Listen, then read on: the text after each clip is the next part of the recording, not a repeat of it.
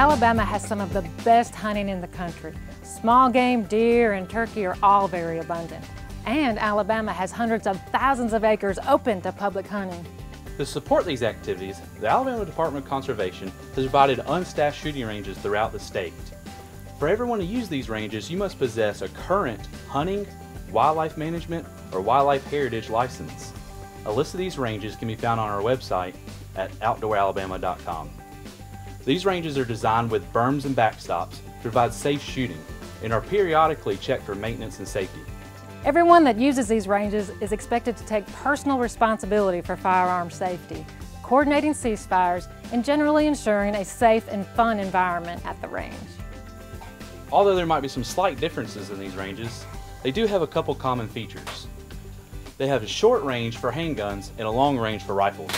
Of course, this is the firing line equipped with shooting benches.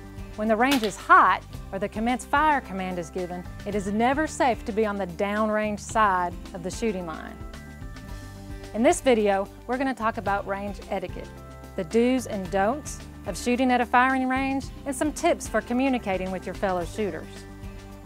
Remember, as the user, you are helping to ensure a safe range operation, so be sure to familiarize yourself with the range rules before you start shooting. Let's start with basic gun handling. While shooting is generally a very safe sport, loaded firearms demand concentration and respect. There is always the potential for danger. Following these simple rules will minimize that risk. Always keep the muzzle pointed in a safe direction. At the range, that means either up or pointed downrange. Treat every firearm as if it were loaded. Never point a firearm at anything you don't intend to shoot.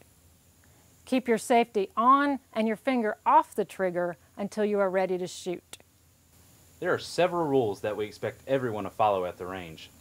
These aren't just rules to have rules. The department wants to ensure that everyone has a safe and fun shooting environment.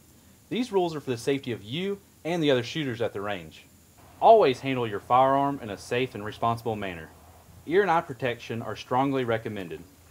Use only stationary paper targets, self-healing, or metal automatic reset targets. Targets must be placed so that the shot will impact the bottom 5 feet of the embankment. No drugs or alcohol are permitted at the range. If you are under the influence, you are simply not welcome. One of the most critical safety issues at a shooting range is the ceasefire. Shooting at an unstaffed range is not an individual activity, it's a group activity. When a ceasefire is called, all shooting at the range must stop. It is important to talk to your fellow shooters about these ceasefire intervals. The most important thing to remember is that safe shooting at an unstaffed range depends on you, the user. You are the staff and unstaffed. It is essential that you communicate with your fellow shooters about these ceasefire intervals. When a range is in ceasefire, the following strict protocols must apply. Ceasefire. After the ceasefire is called, all shooting must stop immediately. Firearms must be unloaded with the action locked open. Place all firearms on the shooting table and step away from the table. No one should touch a firearm during a ceasefire. All shooters needing to adjust or replace targets should go downrange together and return together. The announcement of commence fire or the range is hot should be clear and definitive. There should be no doubt whether or not it's okay to shoot your firearm. Never step in front of the firing line before a ceasefire is called. Anyone can call a ceasefire at any time if they witness unsafe activity. Never, never shoot while someone is in front of the shooting line. The term range etiquette covers a lot of ground, from basic gun handling skills to ceasefire protocols. If there are other people at the range, this might be a simple task to communicate with them your common ceasefire protocols. If there are 12 different groups shooting, it might be a lot more difficult. The most important thing to remember is to know when a ceasefire is called and for everyone to go downrange at the same time. Here are some tips. If the range is full of shooters, take your position at the shooting bench and wait for the next ceasefire to be called.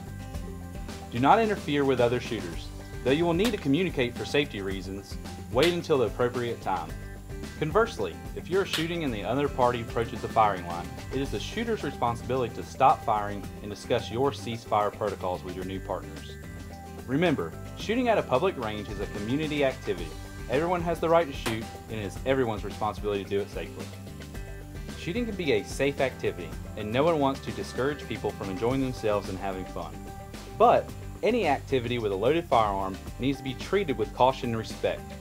Horseplay of any kind cannot be tolerated at the range. If you feel as if someone is operating in an unsafe manner at one of our public shooting ranges, do not hesitate to contact a conservation officer. And don't forget, the main rule, after you follow all the above, is to have fun. These ranges are here for you to learn, educate, and hone in your skills.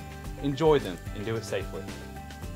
And when you're finished shooting, it goes without saying you need to remove your paper targets and pick up your brass.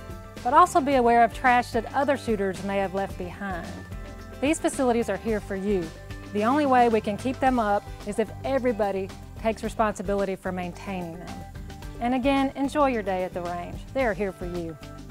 Have a safe and fun shooting experience.